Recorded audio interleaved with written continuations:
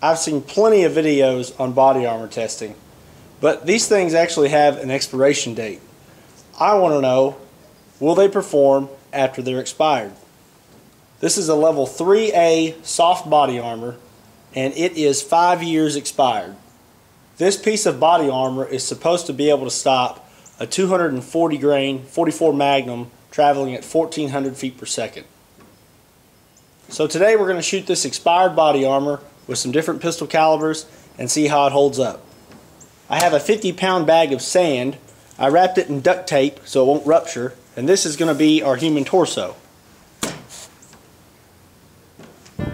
CCI 22 long rifle, 36 grain hollow point. Did not even begin to penetrate the vest. Remington 115 grain full metal jacket, 9mm. Here's where our 9mm hit. No penetration.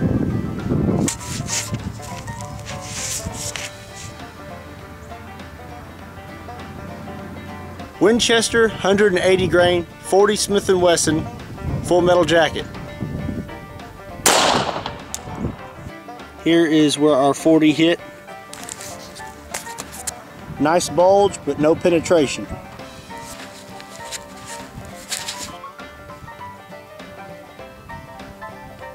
Arms core 180 grain 10mm full metal jacket. Here's where we hit. No penetration.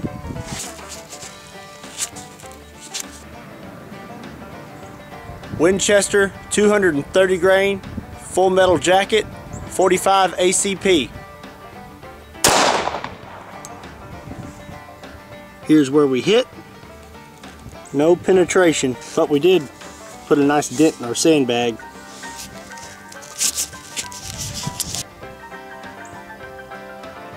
MagTech 240 grain jacketed flat point 44 Magnum.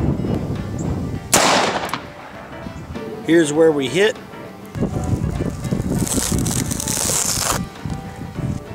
We did not penetrate the sandbag, and we did not exit through the back of the body armor.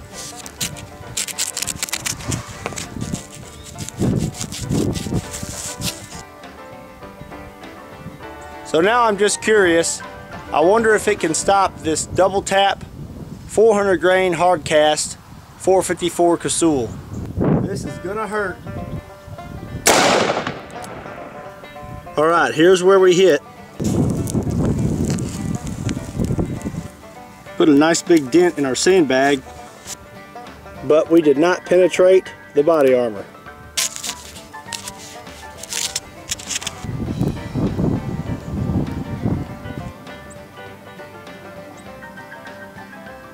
Okay, now let's shoot it with something I know it won't stop.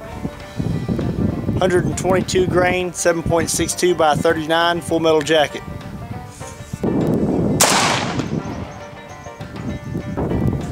Here's where we hit. We passed clean through the vest and into our sandbag. So is it safe to wear expired body armor? It depends.